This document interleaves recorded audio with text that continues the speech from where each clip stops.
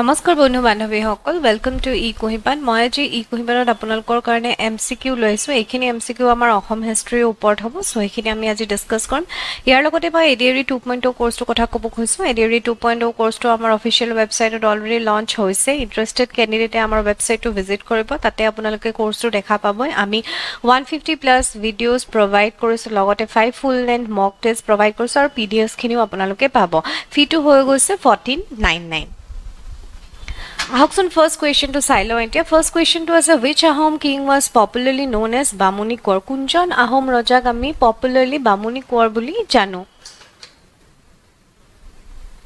ASS Suhungmung, BSS Subinfa, CSS Sujangfa, DSS Sudangfa. মই এটা note two দিছো ফার্স্টত আমি নোট টু চাইলো Sudangfa was the king of the Ahom kingdom. Sudangfar কথা ইয়াতে যেহেতু কৈছে আমি অলপ ধৰিব পাৰিছো যে বামুনি কোৰ Sudangfa কোৱা হয়. He was brought up by a Brahmin family and was thus popularly known as Bamuni Kor or the Brahmin prince. যেহেতু তেওঁ ব্ৰাহ্মণ ফ্যামিলিয়ে ডাঙৰ দীঘল কৰিছিল হেবাবে তেওঁ বামুনি কোৰ কোৱা হয় বা ব্ৰাহ্মণ প্ৰিন্স বুলি কোৱা হয়. His reign marks the first stage in the growth of Hinduism in the Ahom dynasty. So, তেওঁৰ সময় পৰা মানে হিন্দুইজম to growth হৈছিলে. So, আমি আনসাৰটো পাই গলো আমাৰ আনসাৰটো হৈ যাব ডি Sudangfak আমি বামুনি কোৰ হিচাপে জানো. Question to us which Ahom king was known for starting the first census of Assam? Kunjon Ahom Rajar dinor pra census start hoisile Ahomot hetu koise. ASS Suhungmung, BSS Sudangfa, CSS Sukafa, DSS Sukamfa. First ami note to sum yata additional note to thakibo gutekhini ami sum aru tar pisot yar answer to ulam.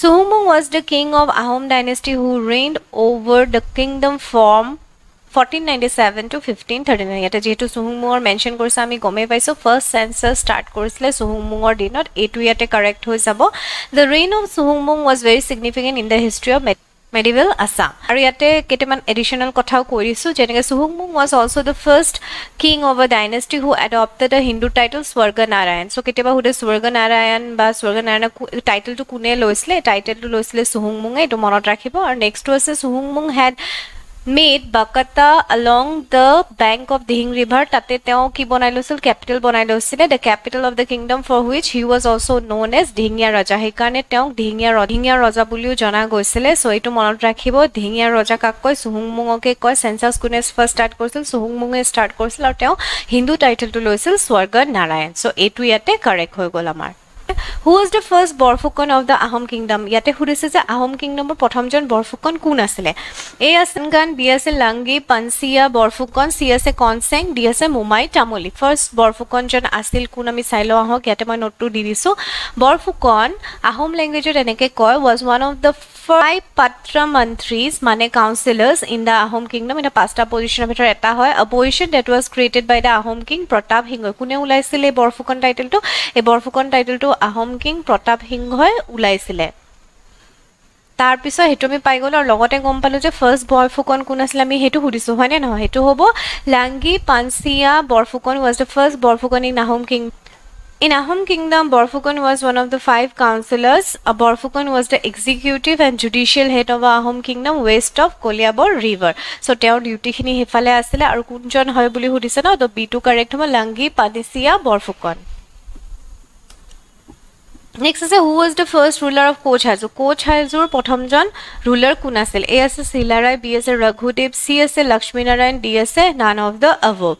Note to silo aho Koch Hazur was the kingdom under Raghudev and his son Parikshit Narayan of the Koch dynasty that stretched from Sankos river in the west to the Bharali river in the east on the north bank of the Brahmaputra. So Koch Hazur kingdom or kun asile Raghudev Our son to asile Parikshit. So jehetu yete Raghudevor naam to ase so amar yete B2 correct hoy jabo Raghudev. Next is who was the first king of Ahom kingdom in Assam? Jetia Ahom kingdom established hoisil prothom jon raja kun asil yate hudise. A as Sukafa, B as Suhungmung, C as Rudrasingha, D as none of the above. Yar answer to baru apnaloke dibosun etu to birate easy eta questions but ma bisariso apnaloke comment kori muk janabo.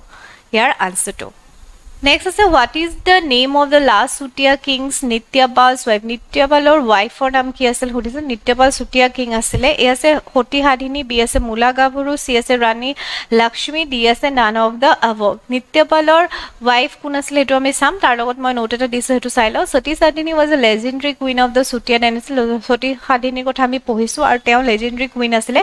She was the daughter of King Dharmadhavaj Pal, also known as Dhir Narayan, born in Sadia. She married to Nityapal Allies Nitai. So আমি গমে পাইছো নিত্যাপালৰ wife আছিল হতি হাদিনী এটো আমাৰ correct হৈ যাব ইয়াতে মই দি দিছো কেনেকে তেওঁ ইমান ব্রেভলি ফাইট কৰিছিল হেতু দিছো in 1524 the Ahom took advantage of Nityapal's weak leadership যেহেতু তেওঁৰ হাজবেণ্ডৰ লিডাৰশিপ উইক আছিল হে কিংডম মানে হদিয়াখন আহোমে আহি পেলাই অ্যাটাক কৰিছিল আৰু কনকুৱাৰ কৰিছিল এন্ড কিলিং নিত্যপালক মাৰি দিছিল When Hadini, who played a prominent role in the fight against the Ahom, was asked to marry Sadia Khwa Gohai, he homoy jeta fighting choli ase Hadini ahi teo part loisile aru he homoyt Ahom hokole mane Ahomor falor pra eta prostab ahisil je Sadia Khwa Gohai mane biya pati lobole koisil the Ahom general of the Ahom governor of Sadia. She preferred death to dishonor and sacrifice her life by jumping from the top of Chandragiri hill near Sadia in 1524. Ar teo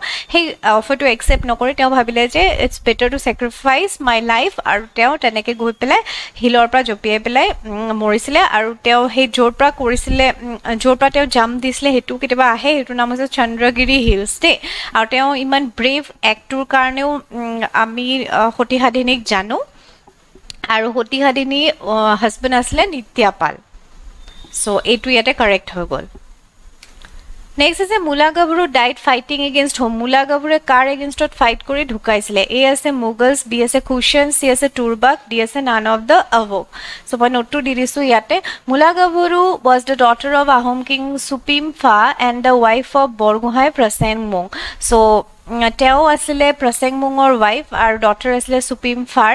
She organized woman warrior after her husband had fallen in battle against the Turbak. Jetia Turbakor logot mane battle hoy asile.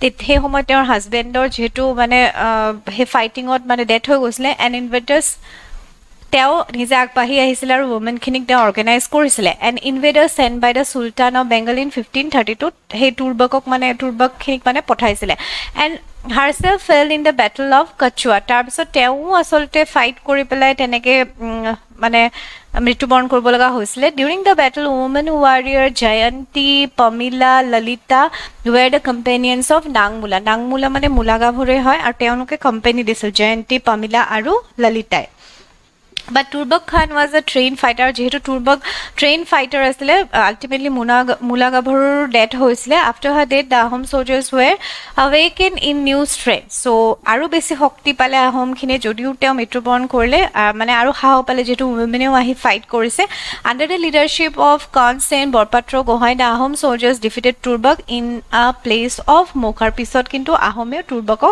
mane horuaisile. So ami gom palu Mula Gabhurur died fighting against the Turbak. So C2 yate correct hobo. Sukumar Barkhat composed Hasti Vidyanava during the reign of whom? Sukumar Barkhate jetia Hasti Vidyanava likhisil kunjon rojar honkala likhise boli yate hudise A ase Rudrasingha B ase Sipsingha C ase Godadharsingha D ase none of the above note to sailo ahong the Hasti Vidyanava written by Sukumar Barkhat is one of the best known illustrated manuscript of Assam commissioned under the patronage of King Shivasingha. So ami gom palo Shivasingor homoy likhisil B2 ami yate correct koribo laibo and his queen consort Ambika deals with the management and care of elephants in the royal stables. So keteba question ahibo pare je Hasti Vidyanava book khon kihor upor hoy tetia ami kobolibo hekhon elephantor upor ekhon treatise hoy The commission of such a treatise was perhaps considered important as the elephant played important role in affirming the idea of monarchy and exercising the state power. Exercising state power he homoyto ami janu ei hatir birat important role asil etiao ase. So Hasti Vidyanava khon likhisil Sukumar Barkhate aru Hasti Vidyanava khon likhisil Sukumar Barkhate aru teo Shivasinghor homoyot likhisile aru ekhon important treatise on elephant hoy. Next is the first local man from the Mech tribe to accept Islam. Kune mane Mech tribe or kunjon manue first Islam accept korisile during the invasion of Muhammad bin Bakhtiyar Khiljir homoyt. Yes, Ali Mech, DS Ismail Ghazi, CS Sikandar Shah, DS none of the above. Notu sailo aho Ali Mech was a tribal chief in the 13th century CE in the regions of present day north of Bengal belonging to Mech people. So gom paiso Ali Mech kotha yate koise.